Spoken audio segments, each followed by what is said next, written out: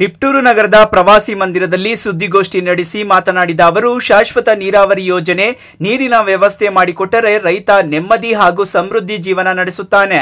ಇಲ್ಲಿನ ಜನಪ್ರತಿನಿಧಿಗಳು ಶಾಶ್ವತ ನೀರಿನ ವ್ಯವಸ್ಥೆ ಮಾಡುವಲ್ಲಿ ವಿಫಲರಾಗಿದ್ದಾರೆ. ಹೇಮಾವತಿ ಏತ ನೀರಾವರಿ ಇಲ್ಲಿದ್ದರೂ ರೈತರಿಗೆ ಅನುಕೂಲವಾಗಲಿಲ್ಲ. ಈ ಹಿಂದೆ ಈ ಬಗ್ಗೆ ನಾನು ಪಾದಯಾತ್ರೆ ಮಾಡುವ ಮೂಲಕ ಸರ್ಕಾರದ ಗಮನಕ್ಕೆ ತಂದಿದ್ದೆ.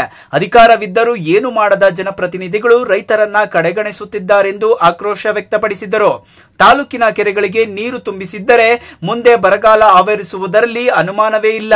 ಟಿಪ್ಟೂರಿನಲ್ಲಿ ಕಾನೂನು, ಇಎಸ್ಐ ಆಸ್ಪತ್ರೆ, ಸಮುದಾಯ ಭವನಗಳು, ಹೋಬಳಿಗೊಂದು ಗಾರ್ಮೆಂಟ್ಸ್ ಕಾರ್ಖಾನೆ, ವೈದ್ಯಕೀಯ ಕಾಲೇಜು ತೆರೆಯುವ ಬಗ್ಗೆ ಚಿಂತನೆ ಸೇರಿದಂತೆ ಎಲ್ಲಾ ಜನರ ವರ್ಗದ ಅಭ್ಯುದಯಕ್ಕೆ 10 ಹಲವು ಯೋಜನೆಗಳನ್ನು ಹಾಕಿಕೊಂಡಿದ್ದು, ನಾನು ಮಾಡಿರುವ ಜನಪರ ಕಾರ್ಯಗಳ ಬಗ್ಗೆ ತಿಳಿಸಿ ಮುಂಬರುವ ನಗರಸಭಾ ಚುನಾವಣೆಯಲ್ಲಿ ನನ್ನ ಅಭ್ಯರ್ಥಿಗಳನ್ನ ನಿಲ್ಲಿಸುವುದಾಗಿ ಇದೇ ವೇಳೆ ತಿಳಿಸಿದ ಅವರು, ಮುಂದೆ ಒಂದು ರಾಷ್ಟ್ರೀಯ ಪಕ್ಷವೊಂದರ ಮೂಲಕ ಪುನಃ ಜನರ ಸೇವೆಗಾಗಿ ಬರುವುದಾಗಿ ತಿಳಿಸಿದರು.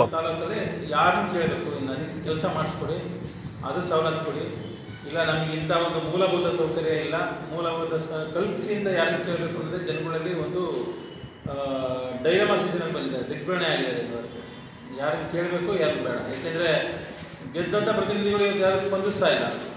ನಮ್ಮ ಜನಗಳಿಗೆ ಕಷ್ಟ ಕೇಳೋದು ಯಾರೂ ಇಲ್ಲ, ಯಾರು ಅಧಿಕಾರ ನಮ್ಮ ಇವತ್ತು ರಾಜ್ಯದಲ್ಲಿ ಆ ಥರ ಒಂದು ಸಮ್ಮಿಶ್ರ ಸರ್ಕಾರನೇ ಒಂದು ಉತ್ತರ ಇಟ್ಕೊಂಡು ಅಲ್ಲಿ ನಮಗೆ ಫಂಡ್ ಇಲ್ಲ, ಕೆಲಸ ಆಗ್ತಾ ಇಲ್ಲ, ಟೇಕ್ ಆಫ್ ಆಗಿಲ್ಲ, ನಾವೇನು ಮಾಡೋಕ್ಕಾಗಲ್ಲ ಅಂದರೆ ಬಟ್ ಯಾರು ಜವಾಬ್ದಾರಿ ನಮ್ಮ ತಾಲೂಕಿನ ಜನಗಳಿಗೆ ಏನಾದರೂ ಮಾಡಬೇಕಲ್ಲ.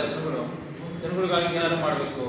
ಇವತ್ತು ನೀರಿನ ಅದಂತರ ಸ್ಥಿತಿ, ಬಹುಶಃ ಮತ್ತೆ ಮಳೆ ಬರಲಿಲ್ಲ ಅಂತಂದರೆ ಹೋದ ವರ್ಷ ಎಲ್ಲೋ ಒಂದು ಕಡೆ ನಾವು ನಮ್ಮ ಜನಗಳಿಗೆ ಸಹಕಾರ ಕೊಟ್ಟಿದ್ದು, ನೀರಿರ್ಬೋದು ಮತ್ತೊಂದು ಇರ್ಬೋದು. ಬಟ್ ಮುಂದೆ ಅಂಥ ಒಂದು ಸ್ಥಿತಿ ಬರೋದ್ರಲ್ಲಿ ಡೆಫಿನೆಟ್ ಬಂದೇ ಬರುತ್ತೆ.